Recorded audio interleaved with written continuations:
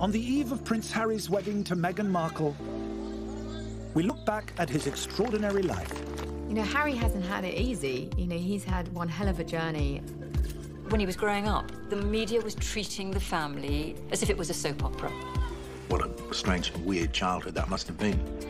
This is the story of how Harry's life has been shaped by royal events across the past 4 decades, both joyous and tragic. The great romance that everyone saw, it didn't reflect reality.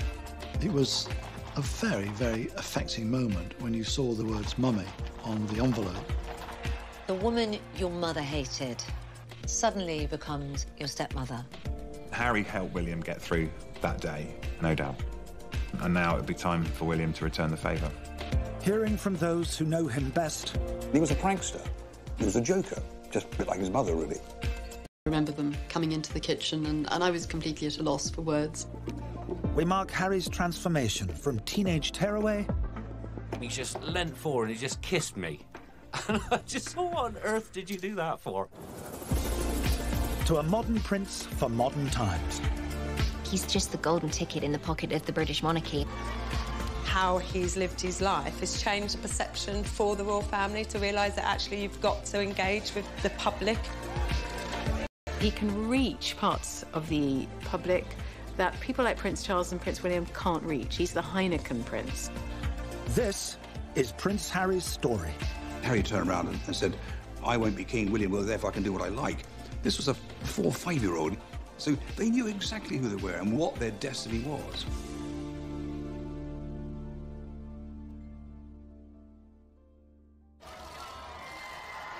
As a new chapter begins in royal history, hip hip hooray! It's a boy! It was at this same London hospital 34 years ago that Prince Harry was born. Prince Henry made his first public appearance just after 2:30. But he'll be known, say his parents, as Harry. When I first heard the name, I didn't like it at all, but I've said it about 20 times now, and I'm quite getting used to it. From that day onwards, Harry's life would be played out in front of a media circus. The trade-off for a royal life of palaces and privilege. As a consequence, his mother was determined to make his and his brother's lives as normal as she could. If you could find some sort of normality of a family inside a royal palace, this is what it was. And William and Harry were very much encouraged to mix with the butlers, mix with the chefs, the chauffeurs, the ladies-in-waiting, the cleaners. And brought up in the traditional way with the governess or the nanny. She wanted to be a hands-on parent. Diana made that stand of actually the first royal to actually take their children to school, not just on the opening day, but on a regular basis. This was her idea of breaking away from royal tradition. It was on those school runs that Harry first engaged with the waiting press pack. What happened, photographers, in order to get a reaction, would stick their tongue out. And that would attract a 4-year-old to copy him. And that's why he stuck his tongue out. And he did it fairly regularly. He thought it was very funny.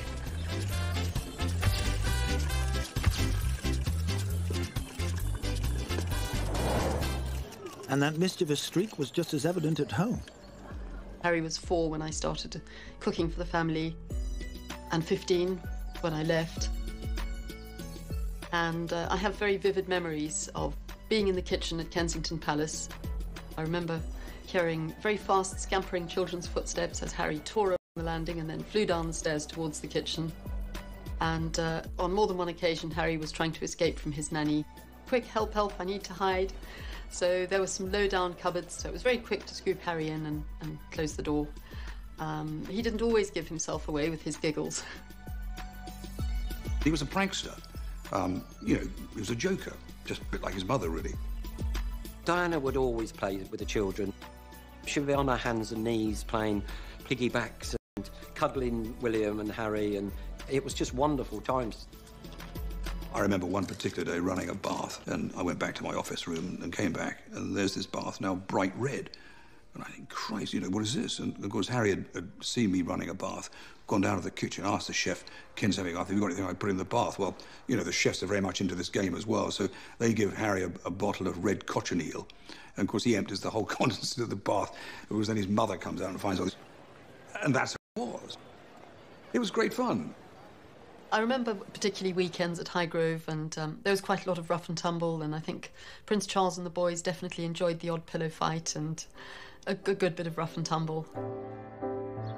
Despite best intentions, there was little hope the boys could ever grow up in a normal environment. I remember a journey with William and Harry. They were arguing, with the nanny sat in the middle, and Diana was driving, saying, "Shut up, both of you." And as Harry turned around and said, "Well, I can do what I like, because, you know, I won't be King William, well, therefore I can do what I like." This was from a 4- or 5-year-old, so they knew exactly who they were and what their destiny was. Their destinies had been set years before, when, with the eyes and hopes of the world on them, Charles and Diana married in St. Paul's Cathedral in 1981. That was probably the biggest audience on television that there had ever been.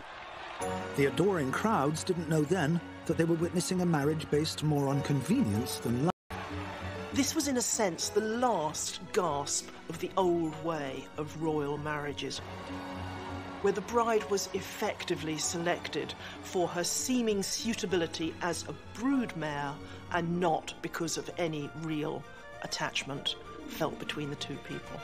But for the nation, the royal celebrations came at a perfect time. 1981 comes at the end of this long period of extended crisis, really, in Britain. You've had under strikes, power cuts, unemployment shooting up. You have people fighting in the streets, violence on the football terraces. It's just one incident after another. That's why the royal wedding in 1981 feels like such a break from the story. It's good, it's great, isn't it? Cheers everybody up. We all want to believe in fairy tales.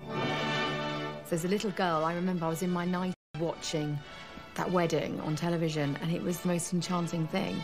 With the weight of the country's expectations on her shoulders, Diana, the unknown kindergarten teacher, became an instant global icon. And that was the beginning, I think, of the love affair. But away from the public smiles, issues soon developed at home, with family life suffering as a result. The relationship between Charles and Diana was made very problematic by the fact that Diana was this megastar. Everyone became obsessed with her. And that was very difficult for Charles. I'm the heir, I'm the future king, and yet Diana got all this attention.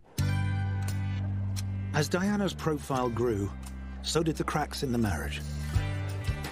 Publicly, they were an absolute dynamic duo. But privately, their lives were bitterly unhappy.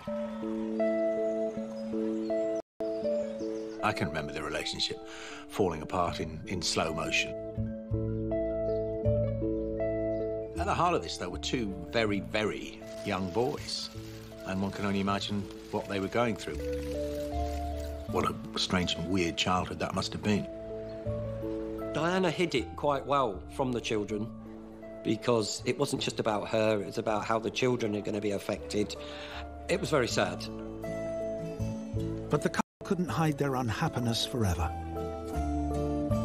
It is announced from Buckingham Palace that, with regret, the Prince and Princess of Wales have decided to separate. On the 9th of December, 1992, the separation was finally sealed. Harry's parents would have had an impact. And as a child, you want your parents to stay together and be that unit. And sometimes they get stuck between two warring parents.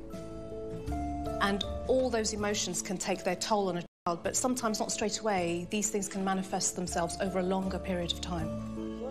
The separation marked the end of a difficult year for the entire monarchy. It has turned out to be an annus horribilis.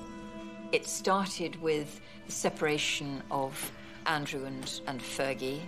It was the year that Anne and Mark Phillips also divorced. And to have Windsor Castle engulfed by flames was quite something. Every family has its problems, and the royal family went through a crisis then. All the wheels seemed to be coming off. The War of the Walesers and the bitterness that existed between them characterised the monarchy of the early 1990s. The media was treating the family as if it was a soap opera, and I think we were all lapping it up as if it was a soap opera, forgetting that these were real people with real feelings and lives. and the damage that all of this was doing to the children. After so many interviews that they'd given, so many stories appearing which were negative, not just to themselves but to the monarchy, the Queen intervened and requested that they end this feud and divorce. On the 28th of August 1996, the Queen would get her wish. Charles would become the first heir to the throne in history to divorce.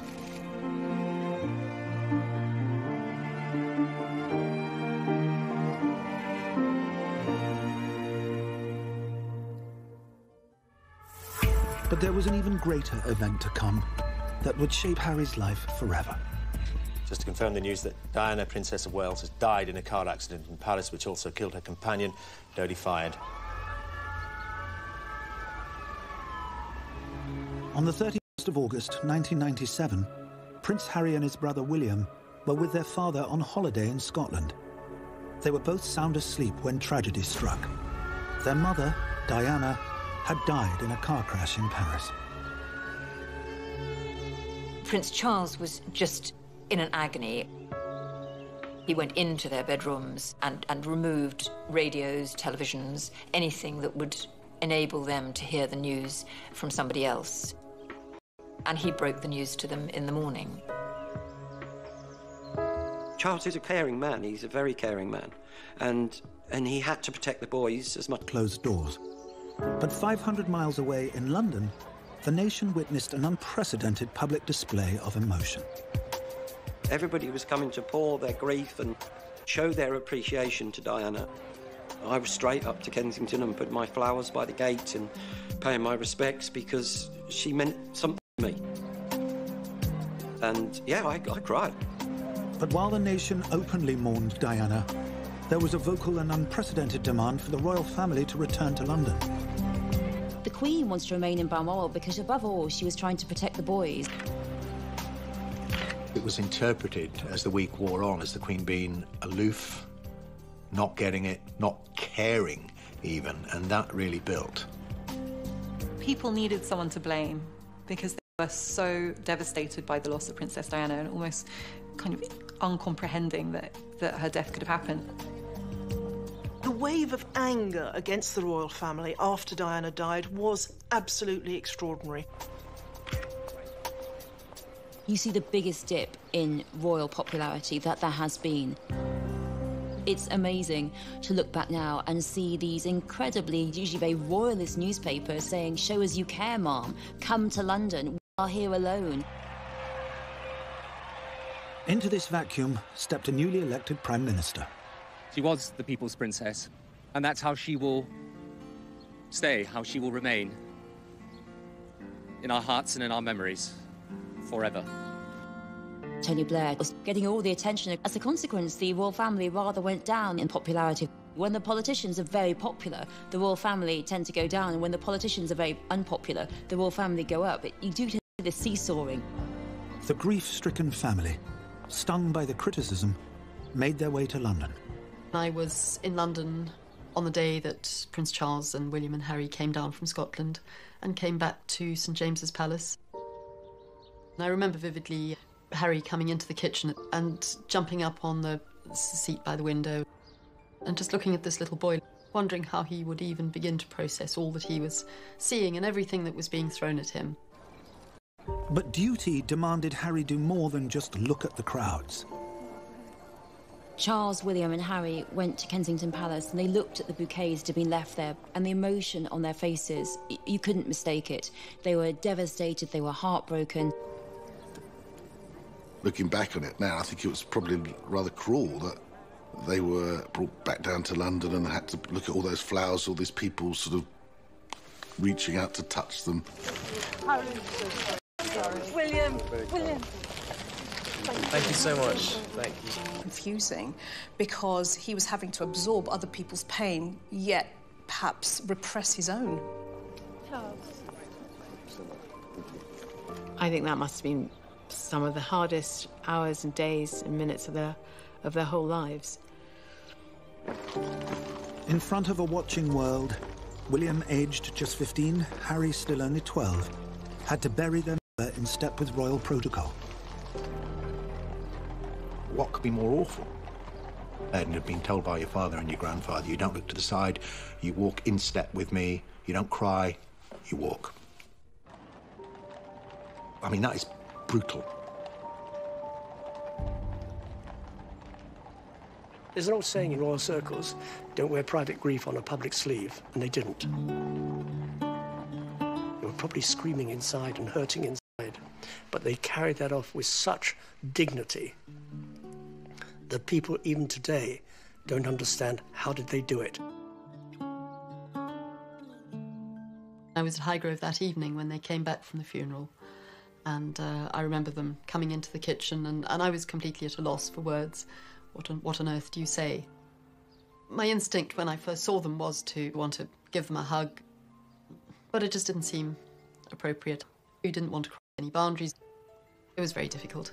You just wanted to be there to support them in any way that you could. The day of the funeral is the day that all of us remember, but it's all the days and weeks and months after that of learning to live a life without their mother, who played such a massive part in their lives.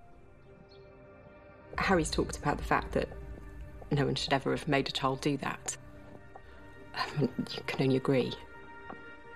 The emotions that he was feeling inside that day when he followed his mother's coffin stayed buried there for 2 decades to come. Harry turned to his father and brother for support, particularly to William. I think when they were growing up, because of the unhappiness within the family, like so often happens, siblings cling together for mutual support. And then after their mother died, again, they clung together. And the two boys were finally awarded some protection from the media during their time at Eton. Following the death of Princess Diana, there was an agreement with the press and the palace that whilst they were in full-time education, the press would leave them alone. Harry was 13 when he became a boarder at the exclusive school. There's all kinds of hormonal changes going on, but add another layer for Harry, and you've got somebody who is also grief-stricken saying, where do I belong? Who am I? How do I feel about me? He went public with his relationship with Camilla Parker Bowles. Camilla was regarded as the woman who had ruptured the fairy tale union of Prince Charles and Diana, or had doomed it from the start by simply being, as Princess Diana put it, the third person in their marriage. Harry might have been conflicted about that. I mean, on the one hand, he may have wanted his father to be really happy. On the other hand, he may have had feelings like a lot of kids have, you know, you're replacing my mum, you're not my mum, and getting his head around that. And I think that's a process, an emotional process that takes time. It was during this time that Harry's teenage problems really began to take root. Harry took to drink in a very big way. I think it was a form of self-medication. He'd had a rough time. An underage Harry became a regular at the Rattlebone Inn, a pub near his father's home at Highgrove. Prince Harry and Prince William used to come in there quite a bit when we used to play in there. We got to know Harry reasonably well. One of the songs that he particularly liked was Rockin' All Over the World. He got up and sang that one with us a couple of times. There was one night, I remember, I was halfway through a song and Harry came and stood right in front of my microphone. And he just leant forward and he just kissed me. And I just thought, what on earth did you do that for? But that was just a little bit about, you know, who he was. But the good times were about to come to an end. The prince is said to have smoked cannabis in this outhouse, known locally as the Den. And at one stage, he was barred from the pub for allegedly swearing at a French chef during a fight. The press blackout was over. Harry was front-page news. I do wonder who was there at the time for Harry to give him that structure and those boundaries. Was it Prince Charles? Was it the Queen? Was it the private secretary? Who was there at the time to say, no, Harry, you've gone too far? Harry finished his A-levels and left Eton aged 18. There were real worries. Harry could have gone off the rails completely and just taken solace in a bottle and drugs or whatever. Or he could have just disappeared from the royal scene. In fact...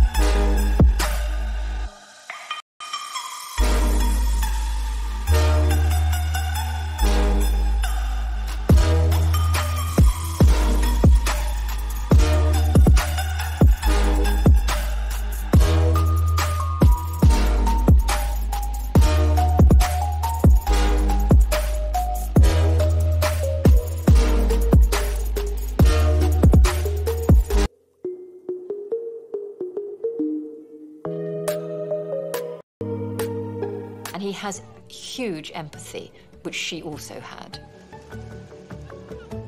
The experience would make a lasting impression on the prince, and he would return in later years to set up the St. Bali charity, a commitment that would impress those who would work alongside him. I went back with him a couple of years ago, watching him in that space and engaging with those kids. I can say wholeheartedly, observing and listening to Harry when he's out there in that space, it is completely selfless. Harry's efforts would go on to help raise millions of pounds for young people affected by HIV. But in 2004, after he returned from his first visit to Lesotho, he found the press were waiting for him. Anytime he went out, anytime he went to a club, anytime he dressed inappropriately or had too much to drink, well, that ticked the box. That is Party Harry. They would be waiting for him at 3 o'clock in the morning, and he'd had a drink or 5. Then they would chase him in their cars. He had a rough time, actually. He saw these photographers, quite understandably, as the type of people that had harassed his mother and the type of people that had probably led to her death. And worse was to come when Harry was pictured wearing a swastika as part of a fancy dress outfit. All of a sudden, this young lad who, for a laugh, dressed in a Nazi outfit at a party, was being pilloried. And even MPs saying, is he fit to join the British Army? Is he fit to be a royal? This is the story of Prince Harry, from lost child to one of Britain's greatest assets. Told through extraordinary events that transformed both his life and the British monarchy. And in 2005, aged 20, when his life was at a crossroads, another momentous royal event would occur for Harry.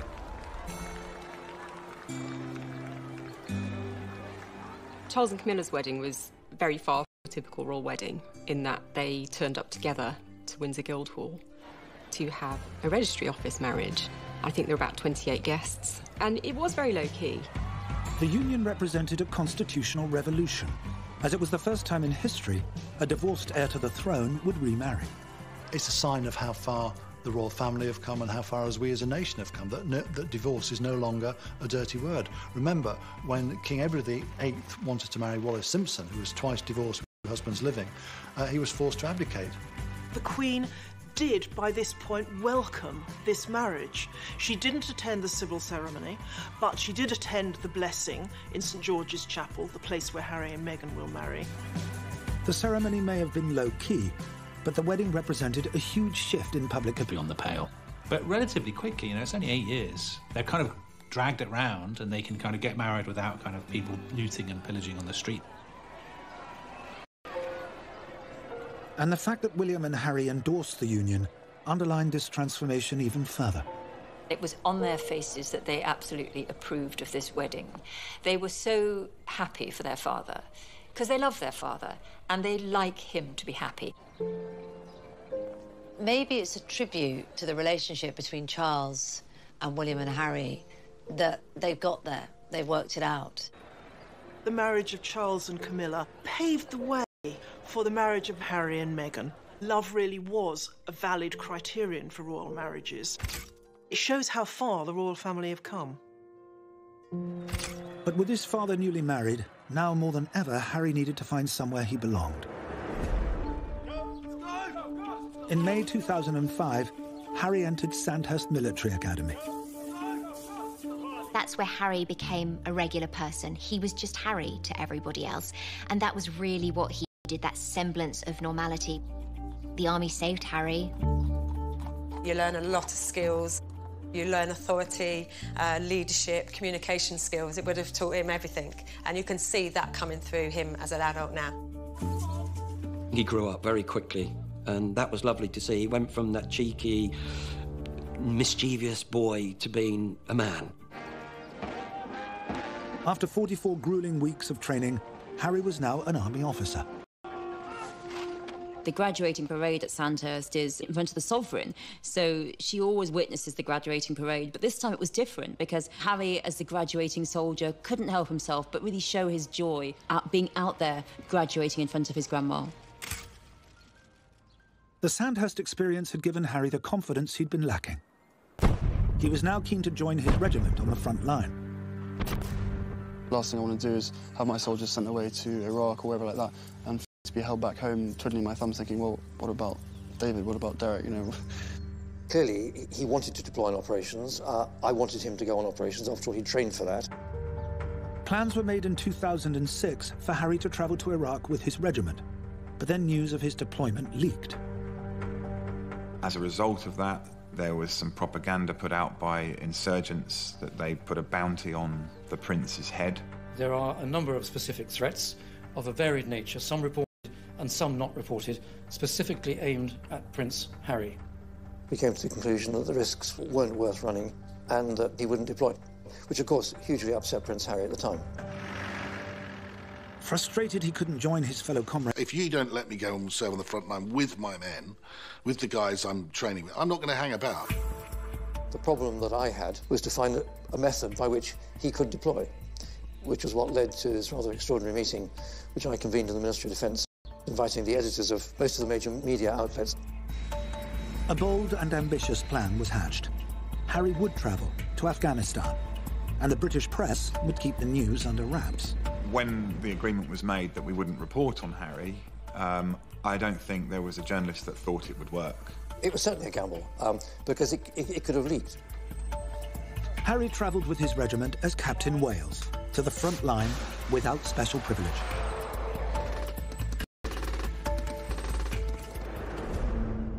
Photographer John Stillwell was one of the select few who would find themselves in the thick of the action alongside the Prince.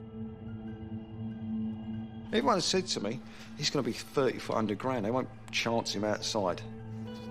As soon as we got to Kandahar, we were told we're going down to the front line. 300-400 yards from the enemy, from the Taliban. I was looking around thinking, if someone recognises him, a sniper, they could take him out quite easily. No, he was in danger. He was in danger. Against all odds, the media blackout was holding. And back home, with Harry missing from royal duties, his family were doing their bit to keep the secret safe. We'd had the Queen doing her Christmas message, talking about all the troops out in Afghanistan and around the world, but she never wasn't able to mention, oh, and by the way, and my grandson, Prince Harry, is there too. And it must have been very difficult for Prince Charles when he was going around meeting the different soldiers and regiments, them all talking about Afghanistan, and him not say, well, actually, yeah, I know, I've had letters and phone calls from my son. He's on the front line too. But there was one very special message from home. He'd had a phone call from Prince William saying that Mum would be very proud of him, which I think, you know, meant a lot to him. While his family were tucking into their Christmas dinner, Harry was busy forging a lasting relationship with the Gurkha regiment, led by Major Pun. Prince Harry interacted very easily with the boys. He was very popular amongst the Gurkhas. It's bizarre. I'm out here now. I haven't really had a shower for 4 days. I haven't washed my clothes for a week, and everything seems completely normal. Thousands of miles from home, Harry had found a sense of belonging. We sleep together, we train together, we fight it together, you know, we always grown up as one big family to look after each other. Prince Harry became one of us. At Christmas dinner, Prince Harry, he had a goat curry. He could have easily got leave of absence, but no, he was there on Christmas Day while the Queen talked to the nation and we all ate our turkey. But the blackout didn't last. The foreign media broke the news, and Harry was immediately pulled out. Prince Harry was fairly down about his own circumstances, and I can recall putting a gin and tonic in his hand, and he said, the trouble is, I'm not like a normal young man. And one knew exactly what he meant. He couldn't do what everybody else did. The experience did signal a thawing of troubled relations between Harry and Fleet Street's finest. Thank you to all the British media for keeping their mouths shut, and I know for a fact that there was stuff they did behind the scenes to stop stuff from coming out, which was massively kind of them. Despite his frustration, Harry was determined to find a way back to the front line, this time training as an Apache helicopter pilot. He was the top student on his course. He was the top gun on his course. Well done him.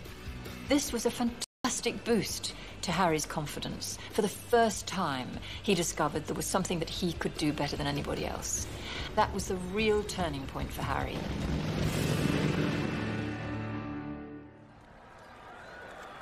In 2011, an event would occur where the world would see firsthand how much Harry had changed. His brother William would marry Kate Middleton, and the young prince would be his best man. The celebrations couldn't have come at a better time.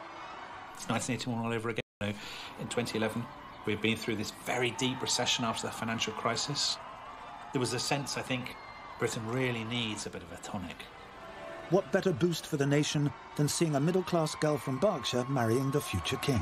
Kate wasn't from the aristocracy. She and William fell in love, you know, and we are of a time, we're in a generation where that means something. The fact that Prince William didn't marry a sort of European princess, but married Berkshire Rose, Kate Middleton, showed the actors in the royal family are now autonomous. Our royals would never submit to an arranged marriage with some horse-faced German princess anymore. On this grand stage, Harry would come into his own. There was a great moment where we saw Prince William and Prince Harry standing together, straightening themselves, knowing that the bridal party had arrived. Harry, looking so dashing in his uniform. Harry helped William get through that day, no doubt. Harry was able to just calm him down, smile.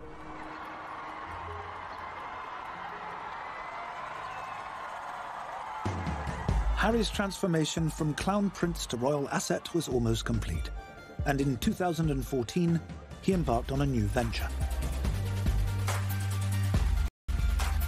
Harry's made no secret of the fact that he really wants to champion wounded... Serving in Afghanistan, Harry had been inspired on a return flight home to the UK. There were two very, very badly wounded soldiers that had lost limbs being flown back in the same military aeroplane. And Harry quite poignantly said, "I'm not a hero. Those guys are the real heroes." I think that had a very profound effect on him as an individual, as a human being. He wanted to do something to address that. And his response to that was the Invictus Games.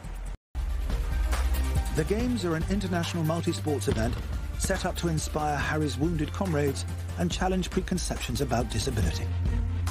Get out there, meet these guys, listen to their stories, and in some cases, in many cases, learn from them. It comes from him. He is the driving force behind it. It's his vision that we're delivering. Fame can be a wonderful thing it's like a superpower if you use it well. Harry has realised, I've got this power, I'm going to use it well. For people who feel a bit marginalised, for people who feel like they're not worth very much, to have somebody as prominent as Harry just come and shake their hand and say, "How you doing?" it's just great.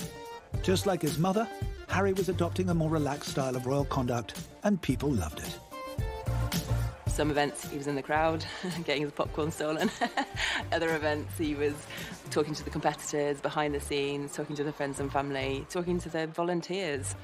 Just everything, doing everything. In 2015, after 10 years in uniform, Prince Harry left the army. He had established himself on the world stage, but his private life was another matter. I think the reason Harry's previous girlfriends haven't worked, notably Chelsea Davy, Cressida Bonus, they simply couldn't handle the press intrusion. Other girlfriends that he's had haven't been able to cope with the fact, and Harry hasn't been able to cope with the fact that there's that baggage. You know, Harry's very protective, particularly of his girlfriends. And for those who'd seen him grow up, the prince's loneliness was hard to bear. I think it must have been really tough, because I'm sure there were some who he was very fond of, but perhaps the life wasn't really going to suit them. It was a worry, I think, that Harry was going to find someone who was going to be able to deal with all that pressure. With his brother settling down and starting a family, attention turned to who Harry would choose. But in October 2016, speculation began when he started dating one Meghan Markle. After a troubled journey through 4 decades, 3 weddings and a funeral, Prince Harry had transformed from little lost boy to war hero and seemed to grow into his royal role. Harry's been on quite the emotional journey. He feels like he's come of age. He's gone for him now because we can see that he's always been Prince Harry. He's just like any young man finding his way in the world. Prince Harry met Meghan Markle on a blind date in London in the summer of 2016. I think we'd all predicted another beautiful, willowy blonde from the home counties. She's smart, she's independent, she's been successful in her own right. I love the fact that she's American, that she divorced, that she's from a broken home. She's mixed heritage, African heritage. She is a black woman. And she's absolutely right for the times. But media fascination with the new relationship soon crossed the line. When the news broke that Prince Harry was dating this biracial American actress who was also divorced, there was a feeding frenzy.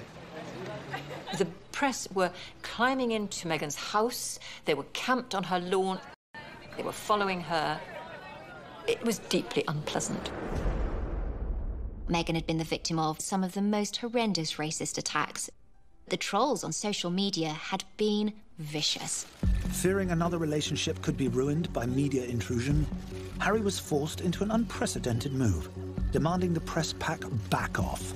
Harry's statement from Kensington Palace about press intrusion and press coverage of Meghan Markle was impressive. The statement says some reporting has crossed the line with abuse and harassment with racial overtones. He wants to protect this woman who he's in love with. Very sadly, in his own life experience, he's seen the way his mother, how was hounded over the years. You could argue that that's made him oversensitive, but at the same time, you could argue, why wouldn't he step up for the woman that he loves and say, there's the line, don't cross it? So yes, it was a surprise. But I think a lot of people out there thought good on him. The letter seemed to have had the desired effect, as the couple's love blossomed, mostly away from the public eye. The couple had been snapped in an unofficial capacity, having a quick kiss at a polo match, out in London going to the theatre. But everyone was ready to see them step out. I think people were waiting for that official moment. And we didn't have to wait long, as in September 2017, the couple made their first official public appearance at the Toronto Invictus Games. It was just a really wonderful moment. They looked really relaxed together, wearing jeans. She was wearing ripped jeans, something you don't, again, see on a royal engagement usually. Just those small details of intimacy and the way that they behaved around each other and the way they looked at each other. I think, I'm romantic. I like love. Both in and out of the spotlight, the couple announced their engagement. It's an amazing surprise. It was so sweet and natural and very romantic. He got on one knee. There was a lot of touching. She was like stroking him, she was gazing into his eyes. They showed how much, they care about each other. They showed vulnerability. It was really nice to see. It was a really nice moment. It was just the two of us, and I think I managed to catch it by surprise as well. So. Yeah. This is Harry and Meghan doing the royal stuff their way. For me, I saw a very modern couple. When the couple made their first official royal appearance in Nottingham to mark World AIDS Day, it was clear the public was falling in love with Meghan too. For the first time in his life, Harry has got a girlfriend who won't blame him when she is in the spotlight. You can see the smile on his face, one of complete and total adoration, saying, God, I've got the right person here. I think Meghan comes with fairy dust. She's used to cameras, she's used to talking to people, to being a star. Meghan will join Harry in causes close to his heart, including the Heads Together charity set up with William and Kate, dedicated to helping people like the young prince who have struggled with mental health problems. Who's not going to listen to a prince saying, I've had a problem, and now I'm going to talk about it? Everyone's going to listen. For Harry to step out and admit to turmoil and admit how he has struggled in a mental health capacity, to see a member of the royal family laid bare like that had really never been done before. On May the 19th, when Harry and Meghan tie the knot at St. George's Chapel in Windsor Castle, it will signal an end to an extraordinary emotional journey. When Charles married Lady Diana Spencer, member of the aristocracy, it was still part of the club. I think the marriage of Charles and Camilla, in fact, opened the door for William and Harry to marry whoever they wanted. When William married Kate, it was a completely different thing, marrying a girl from the middle classes. And now it's going a stage further. Harry then marrying Meghan, a divorcee, an American, mixed race origin, an actress, all of which things would once have been unthinkable. whole demeanour has changed since he's been with Meghan, and you can see that excitedness in him. And it'll be lovely to see him on the wedding day and seeing that little face bright, you know. And he'll take one look up. I can guarantee he'll look up, and that'll be, I'm done it, Mum.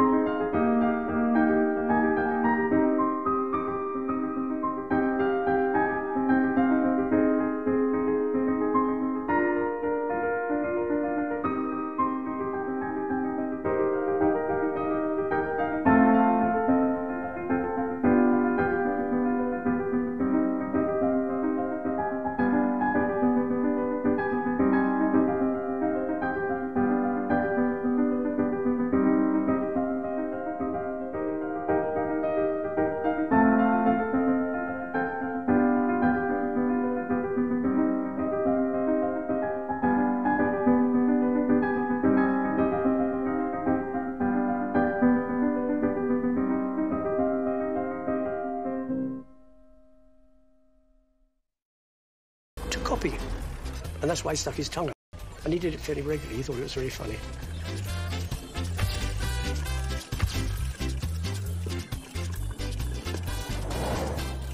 And that mischievous streak was just as evident at home. Harry was 4 when I started cooking for the family, and 15 when I left.